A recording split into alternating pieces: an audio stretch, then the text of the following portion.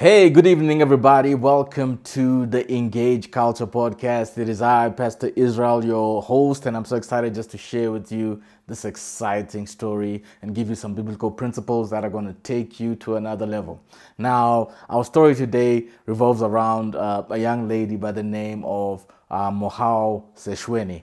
And she's a young lady who grew up in Polokwane, Limpopo, and she moved to Pretoria to do her studies, and she got a qualification in the world of accounting. And after graduating, she got a fantastic job at an auditing firm. And while she was working there, one of her workmates came to her with an interesting problem. She told her, "Listen, friend, I'm about to be married in a couple of weeks, and my cooking sucks. My cooking sucks, and I need you to teach me how to cook traditional South African meals." And I just want to give you guys a cheat code. South Africa has the best food in the world. I mean, particularly our African traditional food is some of the best. And one of my own pet peeves is that we don't have an industrial scale availability of African traditional food in South Africa and as well globally. Whenever I travel around the world, it's very hard to find African traditional food in the same way you can find Chinese food, you can find Indian food, you can find Italian food,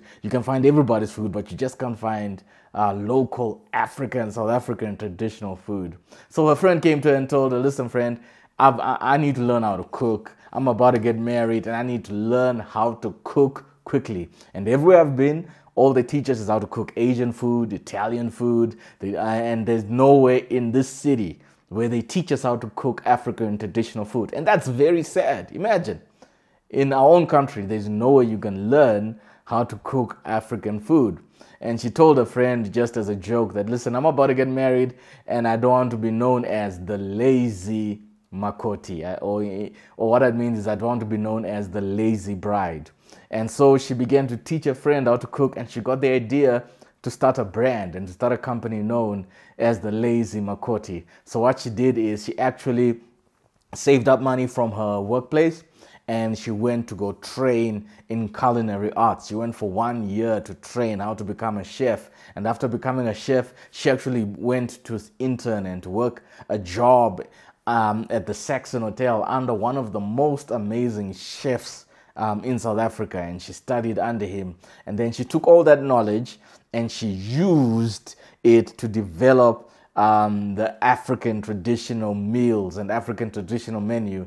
And through this experience, she actually started a brand and a company known as the Lazy Makoti. And if you go to one of our bookstores, her book, The Lazy Makoti Cookbook, is one of the best selling books in South Africa. And this is the story I just want us to really break into and understand the power of work. In Ecclesiastes 9 verse 10, there's one of my favorite scriptures in the world. It says, "Whatsoever your hands find to do, work at it with all thy might. Do it with all thy power." And this then, ladies and gentlemen, this is the basis of prosperity. Prosperity doesn't just come from a vacuum. Prosperity doesn't just come from going to church, shouting, speaking in tongues, giving money, and all these things. Prosperity, a key component of prosperity is work. God's design for us as human beings is to work.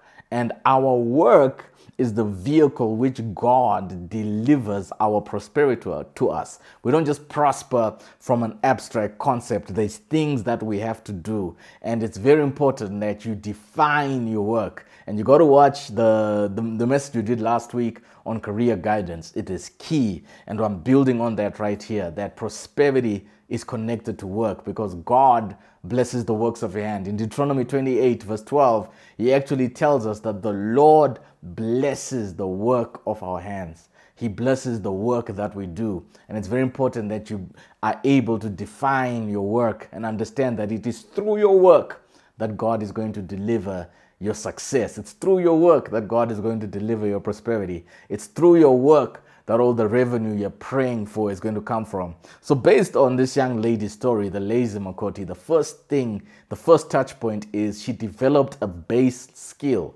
She went into the world of accounting, and that was a base skill. That was something she could do to generate an income. And she got a job in the world of auditing. And then from there, when she got the idea to start this company, she didn't just automatically just leave her work. She actually went and invested time in developing another skill for the next stage in her career. And the reason why she did that is she didn't want to fall for the curse of the middleman. And sometimes people in business always want to start business on the strength of somebody else's skill or somebody else's resource. And the best way to, if you're going to go into the world of business, the best way to build it is make it an extension of whatever skill that you have. That way, no one can hold you hostage and you're able to deliver to clients the value that they are seeking. So she went and she studied and she developed this new skill. And then from there, she went out and started this tremendous business that is doing so well and creating an impact in our nation. So I want to encourage you. Invest time in developing skill. Invest time in upskilling yourself. And trust God to bless the work of your hands, because the blessing of the Lord is going to come through your skill and through applying your skill in work. So it's very simple. Get a skill and apply it. Get a skill and work. Get a skill and work. Get a skill and work. That's the formula of prosperity. There are not 10,000 things you have to do. There's not 100 billion things you have to do. There's not a whole bunch of stuff that's stopping you. All you've got to do, my brother or my sister, is develop a skill, go out there and do it. The Bible, in the text I read, he said, do it with all your might. In other words, be focused, obsess about it, become great at it, whatever work, whatever profession you're in, whether you're an accountant, whether you're an engineer, whether you're in technology, whatever work that you do, whether you're a designer, whether you're into fashion, whatever it is that you do, work hard at it, become very good at it so that you can add so much value to people and receive so much value. Father God, I pray today that you bless your children.